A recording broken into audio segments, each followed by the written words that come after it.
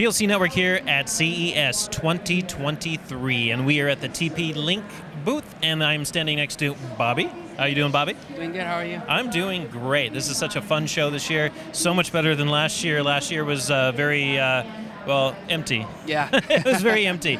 This, this is what CES is more supposed to look like. This is fantastic, and especially when we see some great companies like TP-Link show up with some really fun technology and products.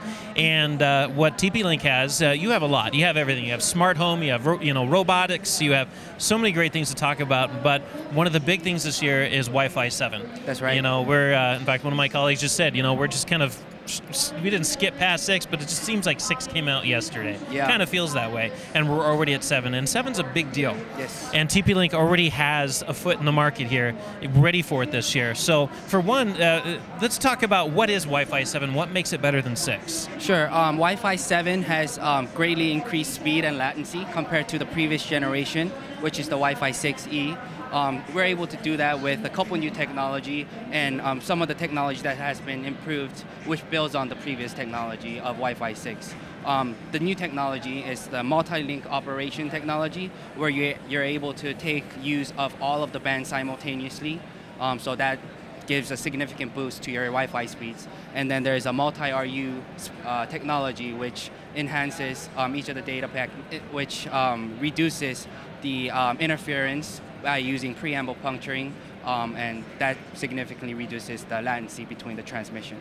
So what 6 brought to the industry is extreme multi-gigabit bandwidth, which was fun, and reliable bandwidth. Right. So now we're seeing, like any kind of enhancement to any protocol or standard, you're always going to get better connectivity, more speed, more this, more that, just little upgrades. But 7 is actually a pretty big deal. Yes, that's correct. I mean, that's a huge increase, and you're going to have a much more reliable network, and not only that, so much more bandwidth, especially now that we're moving towards multi-gigabit internet access. Yep. That's really starting to take off across the United States and other places in the world.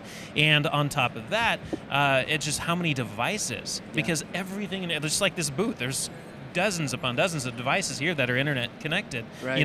Across Wi-Fi. Now you can really not worry so much about how many devices you have in your home. That used to be a really big issue. Yeah, that would actually depend on each of the routers. So even if it's Wi-Fi 6, the higher end models could take up to like 220, 250 devices. But you're definitely correct on like at the ever growing number of smart devices in our home. Everything is connected to Wi-Fi. So yeah, it is very important. And that ever demanding growth, or just the demand for speed. Like everything's going 4K or 8K, and security cameras. I have security cameras in my house that are 4K, right. And that was tough to drive off of Wi-Fi 5. Yeah. You couldn't do it. 6 introduced that ability. 7 is going to be easy. Yeah.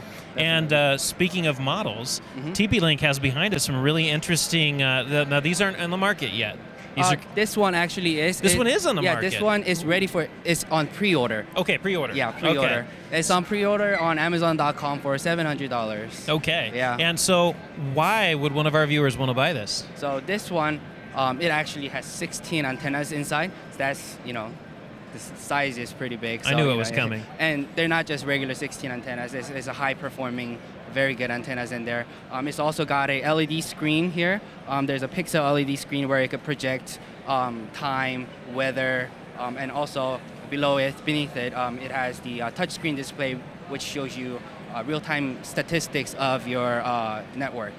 Not only that, this particular product, it also has 2 10-gig ports. So one coming in and one going out, and then it also has 4 2.5 gig ports. And that was going to be one of my big questions right there, is now that we're in Wi-Fi 7, the one thing that Wi-Fi 6 didn't touch hard enough on, and it was capable of doing it, but a lot of the manufacturers outside of Linksys, or not Linksys, actually Netgear, didn't really do it. But the 10 gigabit ports were just like, you couldn't find them anywhere, except for like, well, I won't mention too many things about other brands, but we'll say Nighthawk. There's a certain Nighthawk router that had it, and it was like the biggest deal. Right. And then it went away. Uh-huh.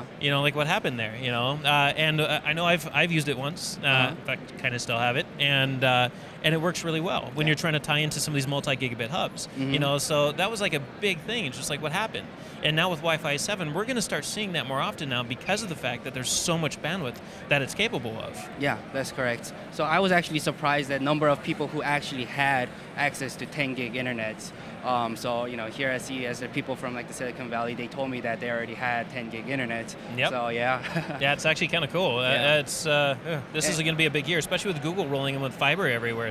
That's making a big deal. Right. And so we need stuff like this. We need multi-gigabit modems. We need multi-gigabit networking. And and not only that, this looks cool. One of my colleagues described it as like, this is what the Xbox Series X should look like. Yeah. And he's right. It has a really nice form factor to it. It's neat. It's simple, but it looks nice. Unlike some of the the routers with all the antennas sticking out, they looked cool. Right. They had that grr kind of look to it, but how many wives are going to let you just put that on display in the living room? Where this, you'll probably get away with putting it anywhere. Yeah. So it's a nice design. You have multiple models here, and each one's going to be probably, I'm sure, capable of just multiple gigabits. Yes. And so what's the throughput of this one, like the overall throughput? 24.4 gigabits per second. Wow, yeah. 24.4. That is a lot. Okay, see, now I know what I'm upgrading to. So this is on pre-order, yes. Amazon.com, to be able to look up more information about this. Yeah. As for the other models, they're just coming out later this year? Yes, later this year. This particular one is called Archer BE900. Yeah, so you could purchase them or pre-order them at Amazon.com, and as we progress through the year, each of these models will be released, and this is our flagship here. Okay, so you're starting with the flagship, which is smart. Yeah. That way you can just take the market and just, as everybody else is trying to build their way up to it. As for price points of any of the other ones, is that TBD at the moment? Yes, that's correct. Okay, so you'll have to wait out on some of those. If you don't want to spend the money on this, which obviously not every home is going to want to pay for, it's such a powerful router. Sometimes, you're going to need something more simpler. Probably later, by summer, hopefully winter, you'll be able to have a chance to jump into Wi-Fi 7 because it really is going to be a big deal. And especially as some of these other ISPs start to feel that push coming from Google and everybody else to start, getting into the gigabit atmosphere, it's going to be everywhere. So it's awesome to see TP-Link working on this. And Wi-Fi 7, yay. This looks really cool. I kind of want one of these. And we can't wait to see what else, see what these look like when they hit the market. Yeah. So thank you so much, Bobby. This has been great. Thank you. And have a good rest of the show. You too. If you want to stay on top of all the latest and greatest, and or at least the gadgets we cover, remember to subscribe right here. Subscription button. Click it. You're going to want to. There's lots of videos, interviews, previews, all sorts of stuff. Button. Click it.